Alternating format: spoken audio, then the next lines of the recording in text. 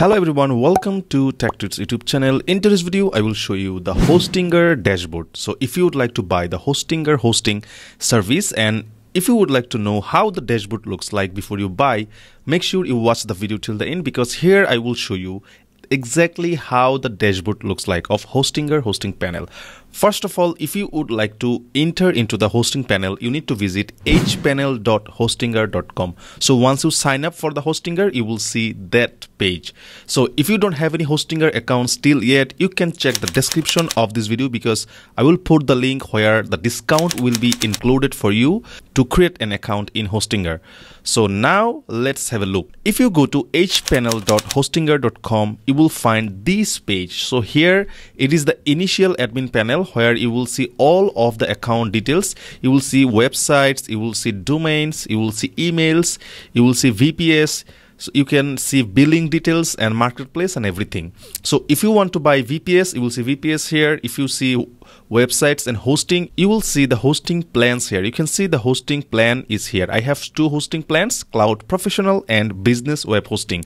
I have many domains and I have a VPS hosting service here. So I have bought 3 services from Hostinger and I'm happy with all of them. Now I'm sharing a very interesting thing of Hostinger. You can see you can share your account access with any other person. Like if you hire a freelancer or any developer, you can give them access your managed account with ease. If you go to there, you will see you can grant access to anybody. You can see here, you can see email and you can see the selected service and grant access. Then he will be able to manage your account. Now let me show you how it looks like inside the hosting package. So now let me show you how it looks like inside the hosting package. So you can see I have cloud hosting package and I'm entering the hosting package. So here inside the hosting panel, you can see I have details, menus and everything about a single domain.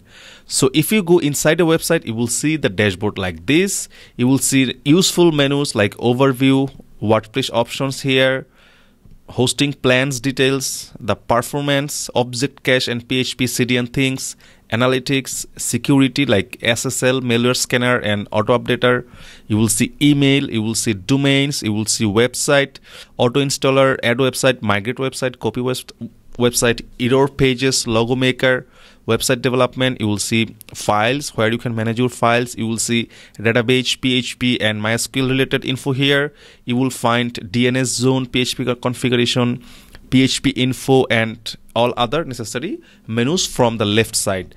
And here you will see some additional shortcuts here. You can see domain hosting, free email backups, all are there. And if you would like to log in admin panel, you can just press here and go to the WordPress admin panel. That is how the admin panel looks like. I want to tell you one thing: Hostinger is simply amazing. That's why I have bought many hosting plans. I have many websites up and running. I don't have any issues with Hostinger ever. It is super smooth. It is super good. If you would like to create an account, please check the description of this video here. I will put the link with the discount so that you will get the maximum discount while buying your hosting plan. So I hope you will enjoy that too. If you still have any questions, don't forget to comment below, because I will try to answer all of your questions. And I wish you good luck with Hostinger. Bye.